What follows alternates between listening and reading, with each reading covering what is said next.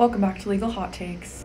The legal drama with Khloe and Tristan never ends. The most recent thing to come to light is that Khloe is now threatening to sue this woman here, Kimberly Alexander, for making false claims that Tristan is the father of her child. Khloe Kardashian is fed up with this woman running with this false narrative that Tristan is the father of her child after she's already had a paternity test that proves that Tristan is not the father. Khloe's attorney recently sent this woman a cease and desist after she faked a DM from Khloe. And in the cease and desist letter, it says that you put words in Khloe's mouth and she never said that and she wouldn't say that, and you faked the whole thing and you have now publicly admitted to it.